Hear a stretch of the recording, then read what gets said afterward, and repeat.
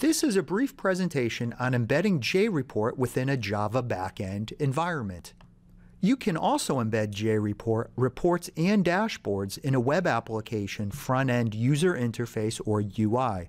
This is covered under another video called Embedding Reports and Dashboards.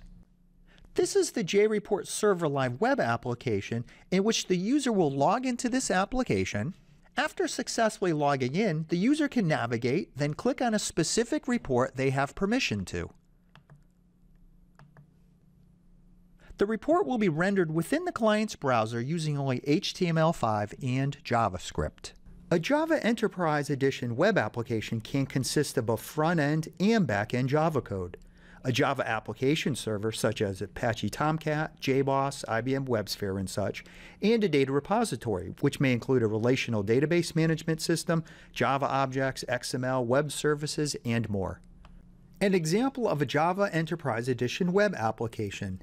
End users log into the application, but they are not logging in separately into the JReport server.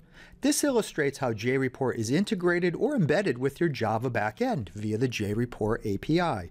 This allows you to call any of JReport's functionality, such as single sign-on. The following code samples provide a way for JReport to interact with your existing backend Java application. There is a large assortment of code samples to assist you in implementing your Java backend environment with JReport Server. After installing JReport Server, find the install directory, in this case the C drive, JReport Server Help Samples. There are multiple folders with code samples to differentiate the product features. A code sample illustrating single sign-on can be found in the API Security Single Sign-On folder, the file name custom HTTP external authorized.java. A brief review of this sample code.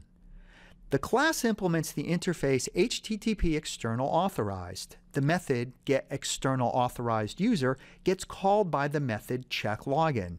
This is the first step at identifying if an authenticated user has logged into the web session.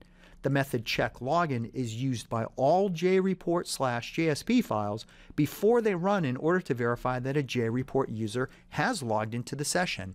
For API documentation in any browser, visit the company website at jinfonet.com/kbase for the knowledge base archive.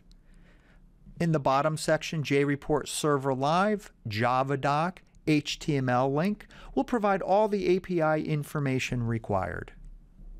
For the sample code, the API documentation provides the necessary information such as the interface HTTP external authorized and the method getExternalAuthorizedUser.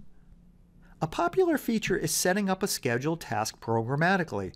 A code sample illustrating how to set up a scheduled task can be found in the API Server folder in the file API demo publish rpt.java. A brief review of this class, API Demo Publish RPT, which is used to create a scheduled task.